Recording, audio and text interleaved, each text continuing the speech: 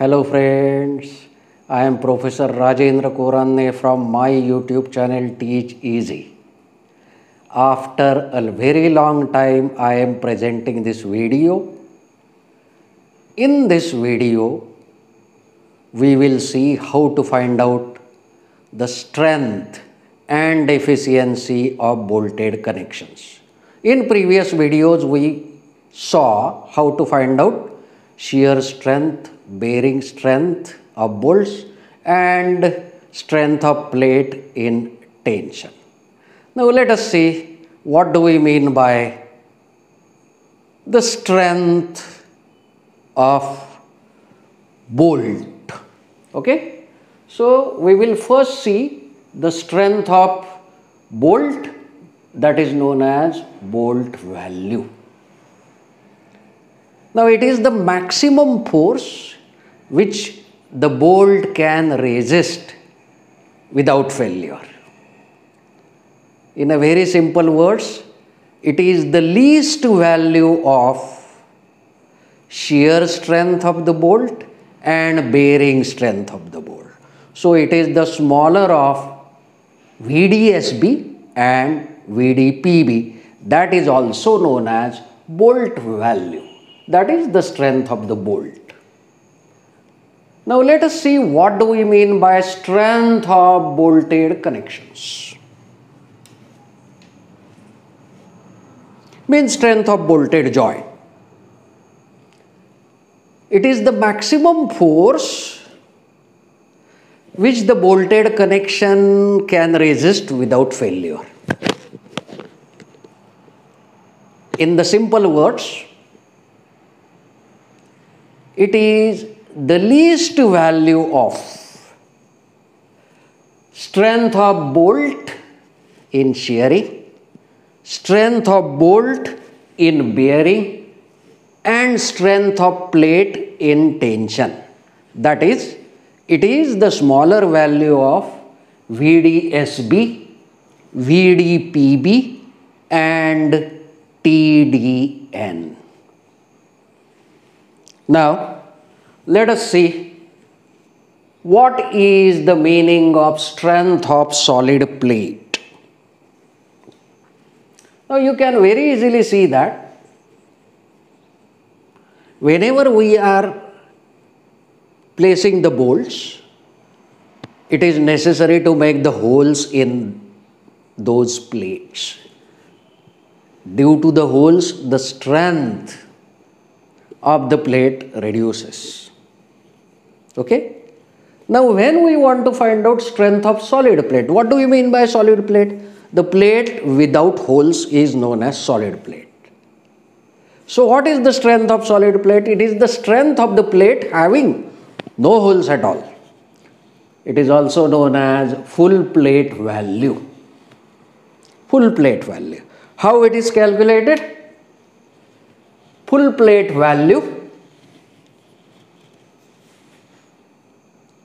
P is equal to 0.9 into FU. FU means ultimate stress in the material of the plate. Whenever we take FU, it must be multiplied by 0.9 because there is no reserve strength beyond FU. Into B, B is the width of the plate, into T, T is the thickness of the plate, divided by gamma M1, that is the partial factor of safety for resistance to the ultimate stress. Now many times what happens, in the connection we are not given the width of the plate. When B is not given, you have to calculate the strength per pitch length. Okay, means we have to consider one pitch. So, strength per pitch length of this solid plate will be 0.9 into FU into P into T. Only B will be replaced by P, where P is the pitch upon gamma M1. Now, once you calculate the strength of connection, and strength of solid plate, we can very easily find out the efficiency of the connection or efficiency of the joint.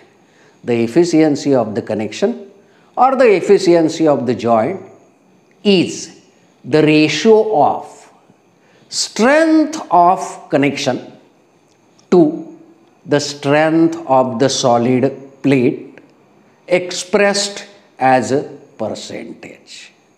Therefore, efficiency is calculated as strength of the joint multiplied by 100, because we have to express it in percentage, divided by strength of solid plate, that is full plate value, or P. Okay? So this is how we can find out strength of bolt, strength of bolted joint or bolted connection, strength of solid plate, and efficiency of solid plate. Now let us try to understand it more deep with the help of an example. So let us take an example. A single bolted lap joint is used to connect 10 mm thick plates. If 20 mm diameter bolts of grade 4.6 are used at a pitch of 60 mm, determine the strength and efficiency of the joint. The grade of the plate is Fe410. Okay? Now, what is given in this problem? We are given the diameter is 20. Therefore, diameter of hole will be 20 plus 2, that is 22 mm. Thickness of the plate is given, that is 10 mm. As the grade of the bolt is 4.6, 4 multiplied by 100 will be ultimate stress in the material of the bolt, that is 400 Newton per mm square. Fu is the ultimate strength of the plate, 410 Newton per mm square. Pitch is given 60 mm. Net area at the threads for 20 mm is 245 mm square. Now here it is clearly given that single bolted lap joint. In case of lap joint,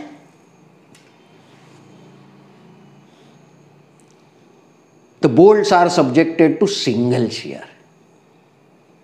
Therefore, you can very easily see that Nn plus Ns is equal to 1. If you don't remember, I will remind you what is Nn. Number of shear planes which intercept the thread, and Ns means number of shear planes which do not intercept the threads. I have already explained you in the video of shear strength of bolt. When nothing is given, it is to be assumed that the shear planes are intercepting the threads. Therefore, Nn is equal to 1 because Ns is equal to 0. Okay? Now, design shear strength of bolt is calculated as VDSB, which is FUB upon root 3 into gamma MB into bracket NN into ANB plus NN into ASB. What are the values? In this case, FUB is equal to 400. Gamma MB is equal to 1.25, NN is equal to 1, ANB is equal to 245. Okay, NS is 0, so NSB is also 0, ASB is also 0, ASB, NS into ASB is 0. And if you divide this by 1000, you will get the value of VDSB in kilonewton as 45.26. This is the first one.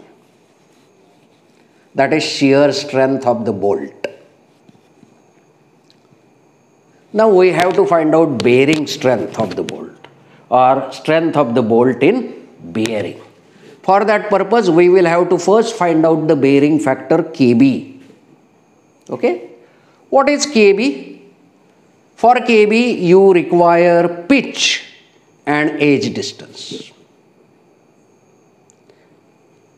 Pitch is given 60 mm. Edge distance I will assume 1.5 times d0, assuming that the edges are plain or machined. So 1.5 into 22 will be 33 mm. We know that Kb is minimum of 4 things. E upon 3d0. Second, pitch upon 3d0 minus 0.25. Third is ultimate stress in the material of the bolt divided by stress in the material of the plate, and 1. If you calculate all these 4 things, you will come to know that value of Kb is 0.5. The thickness of the plate is 10 mm. Both the plates are 10 mm thick, so Tp is equal to 10 mm. Now, as usual, write the formula of VDPB, that is the design bearing strength in the bolt, is equal to 2.5 into Fu into D into Tp into Kb divided by gamma mb. Fu is equal to, what is Fu? 410. What is diameter here? 20 mm.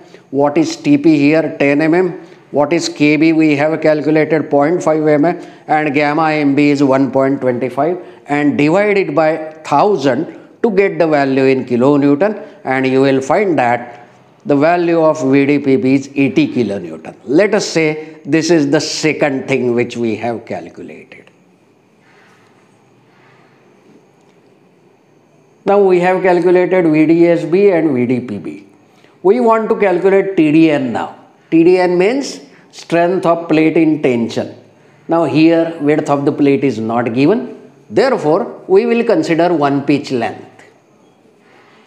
As far as tension is concerned, the critical section will be passing through the holes and you will have to calculate the net area at the critical section. We are considering one pitch length. The net area of the plate at critical section AN is equal to pitch minus N times D0 into T. P is the pitch, N means how many number of bolts are there. Now here, as it is single bolted lap joint, N will be 1, D0 is known, so 60 minus 22 multiplied by thickness 10, it comes out to be 380 mm square. Now what is the strength of plate in tension per pitch length, that is TDN? Again, whenever you are considering Fu, it must be multiplied by 0.9. So 0.9 into Fu multiplied by An divided by gamma m1, that is partial factor of safety for resistance to the ultimate stress, and it is found that if you substitute all these values, the value of TDN comes out to be 112.18 kilonewton. This is the third one. Now we have calculated VDSB, we have calculated VDPB, and we have calculated TDN. The least value of these three will be the strength of the bolted connection, and therefore the strength of the connection is least of 1, 2 and 3, and you will find that it is 45.26 kilonewton. Okay. Now we have to calculate strength of solid plate per pitch length. Now what is strength of solid plate per pitch length? We know it is 0.9 into Fu into P into T divided by gamma m1. So 0.9 into Fu, what is Fu? 410. What is pitch? 60. What is T? 10 divided by gamma m1 is 1.25 divided by 1000 for converting it into kilonewton, and you will find that its value comes out to be 177.12 kilonewton. Now once you calculate the strength of bolted connection and strength of solid plate. If you take the ratio of them, express it as percentage, it will be efficiency. Therefore, efficiency of the connection is equal to strength of the connection into 100 divided by strength of solid plate. Put the values 45.26 into 100 upon 177.12. It comes out to be 25.56%. Okay. So this is how we can find out the strength and efficiency of bolted connection. This particular problem was for lap joint. Let us solve one more problem to find out strength and efficiency.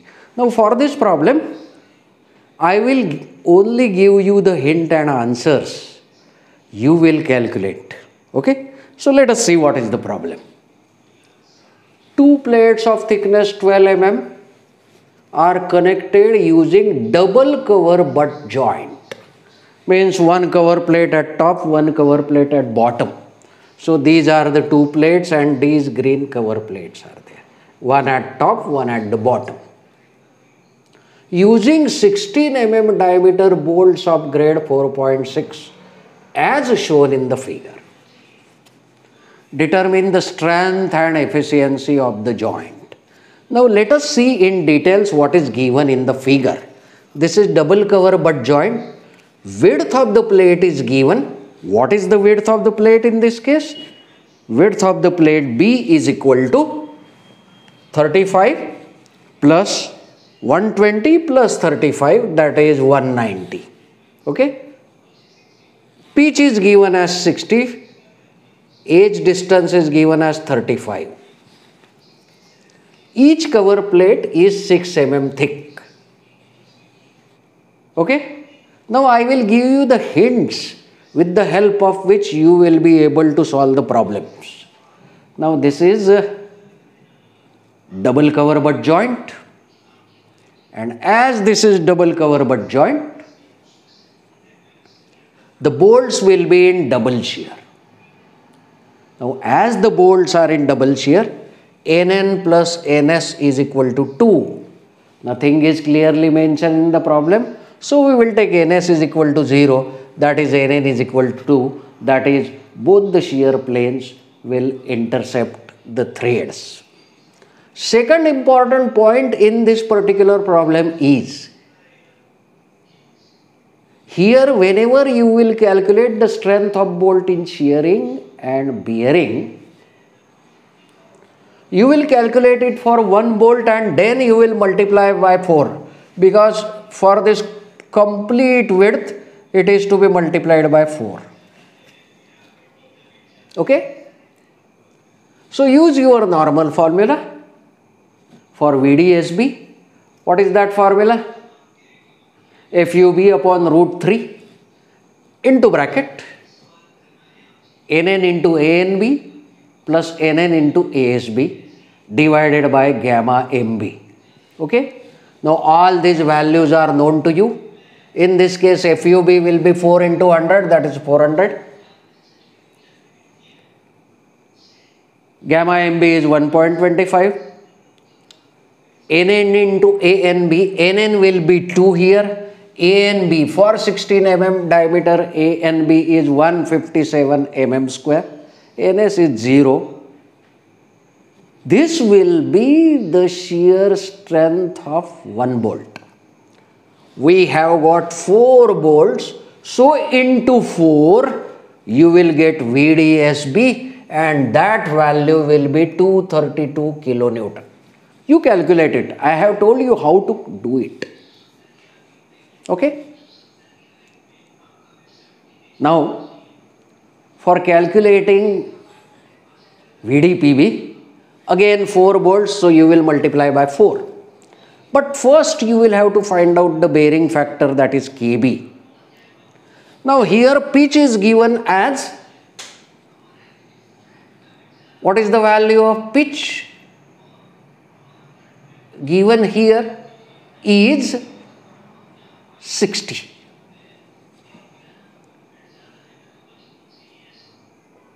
Okay. What is the value of E? Is 35. Okay. Now,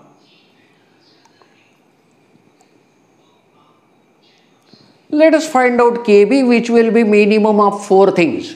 The first one is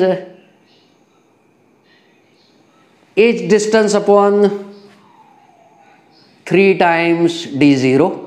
Here D is equal to 16 mm, so D0 will be 16 plus 2, that is 18 mm. Second one is pitch upon 3 times D0 minus 0.25. Third value is the ratio of FUB and FU, and fourth value is 1. If you calculate these 4 values, you will come to know that the value of KB is 0.65. Now once you calculate KB, you can find out VDPB. For that purpose, you will have to calculate TP. Now TP will be minimum of thickness of the cover plates, 2 cover plates, that is 6 plus 6, and main plate. So that is also 12. So TP will be is equal to 12. Calculate VDPB by the usual formula. What is the formula? 2.5 into FU into D into TP into KB divided by gamma MB. Now you know that FU is 410, diameter is 16, KB is 0.65. Okay, TP is 12 and gamma MB is 1.25. Substitute all this value, multiply it by 4. This is very important thing. Why multiply it by 4? Because there are 4 bolts. And you will find that VDPB will come out to be 409.354 kilonewton. So this is 1, this is 2. Now we have to find out the strength of the plate in tension. Now whenever you are calculating strength of the plate in tension, you will have to consider the critical section, and the critical section will be the one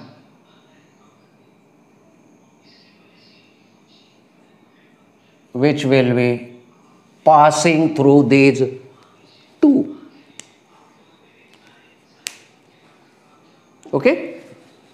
Now, what will be AN?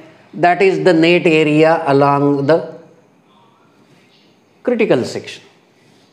Now this B is known, that is 190 minus 2 bolt holes are there, minus 2 into bracket, diameter of the hole is 18.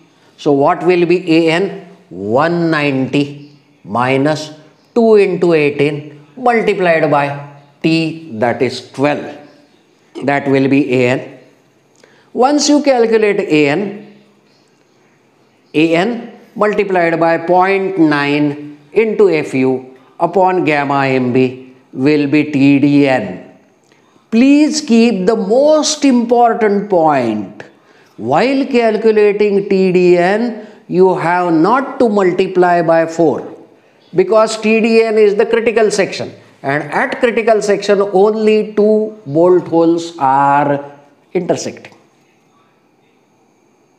While calculating VDSB, you have to multiply by 4 into 1 bolt, VDPB 4 into 1 bolt, but while calculating TDN, you have not to multiply by 4.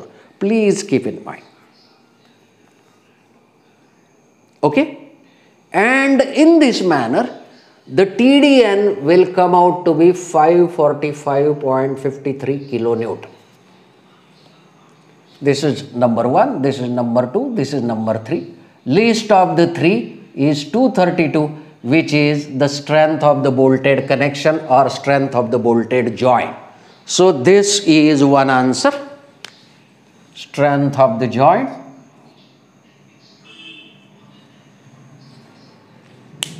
So instead of showing solving, I have explained you how to solve and I have given the key values. So you please try to do it at home and find out whether they are correct or not.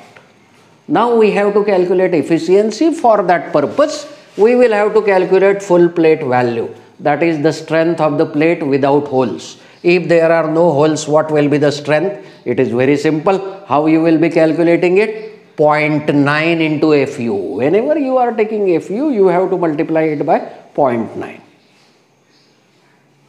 Okay? So 0.9 into FU into B into T divided by gamma MB. Here B is 120 plus 35 plus 35, that is 190. T is 12.